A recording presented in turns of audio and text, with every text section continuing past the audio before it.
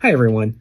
I wanted to take just a few moments this morning and talk about 2 Timothy 3:16 and kind of how to rebuttal that when you're slapped with it. What I mean is this. If you're somebody who's in the New Covenant camp, or you're somebody who is really just Jesus-focused, grace-focused, you enjoy your freedom in Christ, it is inevitable that at some point somebody is going to slap you with 2 Timothy 3:16. Now, and it may have happened to you already. It happened to me last week, actually. It happens to me all the time. So I have a system in place that I kind of use to push back on this a little bit. And I just thought I'd share it with you in case this happens to you, and I think it could be helpful. So if you don't know that address, 2 Timothy 3:16, you certainly do know the verse. And you're going to recognize it the second that I speak it. All scripture is God-breathed and is useful for teaching, rebuking, correcting, and training in righteousness. All scripture is God-breathed. I'm sure you've heard that. It is in every church constitution, and it is a favorite of legalists. They love hitting us with that because they look at New Covenant Christianity as immature. They say, look, you're ignoring 2/3 of the Bible. You're focusing solely on the New Testament. I personally have been accused of worshiping God's grace and not God. And they'll say stuff like that. You're focusing solely on grace. You're ignoring everything else. You're ignoring all the wrath of God, everything we're taught in the Old Testament. You're saying, well, none of that applies. That's Judaism. And you're just stuck in the New. And that's when they 2 Timothy 3:16 you. So just like last time I did one of these videos, I said, you're going to get Matthew 5:17, and that's, I did not come to abolish the law, but fulfill it. And we talked about that. You're going to get 2 Timothy 3:16. So how do we respond to that? Well, this is how I rebut it, all right? I say, okay, I hear you on that, and yeah, absolutely, it does say that. But what does 2 Timothy 3:15 say? And I'll find different ways to craft that. I usually don't try to make somebody quote scripture back to me because that comes off as aggressive. It comes off as I have some sort of superiority complex, almost like I'm being condescending. I'm looking down at them. So instead of wording it like that, I'll try to season it with salt, and I'll say, okay, so what are our thoughts on 2 Timothy 3:15 then? And I might even give it to them. If it's somebody that I think is going to kind of go off, I'll probably even give it to them. So 2 Timothy 3:15 is Paul speaking to Timothy, and this is what he says. He says, and how from infancy you have had the Holy Scriptures, which are able to make you wise for salvation, which is through faith in Jesus Christ. The Holy Scriptures, the Old Testament, is able to make you wise for salvation, which is through faith in Jesus Christ. All scripture is God-breathed and is useful for teaching, rebuking, correcting, and training in righteousness. So, do you see the context there? He's saying, yes, the Old Testament is useful. Paul uses the Old Testament all the time. I mean, throughout all of his letters, he uses the Old Testament as a proof text. He quotes the law, he quotes the prophets, he quotes Psalms, he quotes everything. Everything in the Old Testament, he uses it to point forward. It is useful for teaching, rebuking, correcting, and instructing, training in righteousness. It is useful for that. It is useful to make you wise for salvation, which is through faith in Jesus Christ. That's the point of it. So that's the context of 2 Timothy 3:16. Not that the Old Testament needs to be mixed in with, the Old Covenant and the New Covenant need to be mixed in, and we need to just try to somehow make this wacky Franken covenant and apply it to ourselves. That's not what he's teaching there.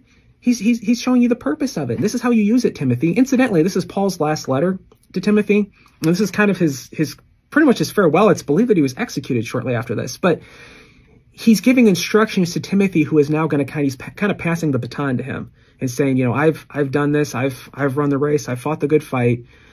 And here's a variety of instructions, and also here's what to do with what's been written in the past, the Holy Scriptures. You know them, and here's how to use them. Here's how to teach people with them.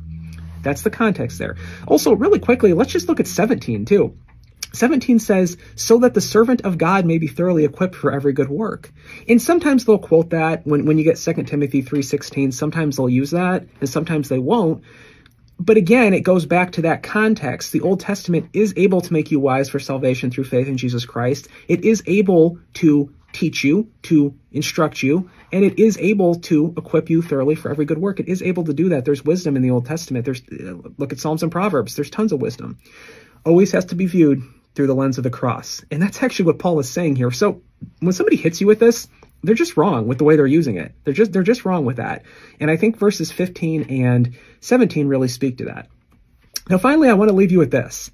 In the book of Romans, there exists a verse which is so similar to 2 Timothy 3:16, but yet it's never used. If you look in church constitutions, which I do read actually quite a bit, and just for perspective, not because I'm like trying to criticize them or anything, but I do read them for perspective. They always use 2 Timothy 3:16 when they talk about how they view the scriptures. They always use that. They never use Romans 15:4. And I think Romans 15:4 is just as important to include there, if not more important. Because Romans 15:4, again written by Paul, gives you the purpose of the Old Testament, or at least how he views it, how he uses it. This is the purpose of the Old Testament. And it says this: for everything written in the past was written to teach us.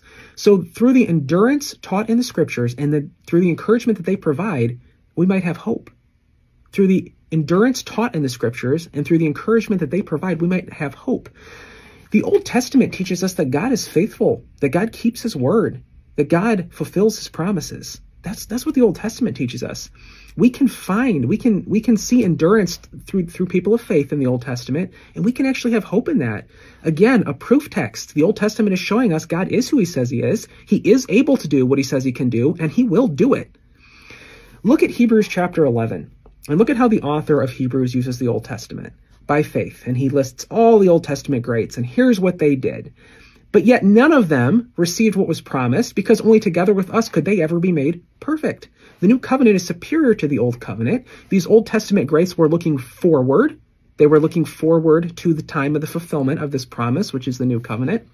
And only together with us were they ever made perfect. So we can learn from them.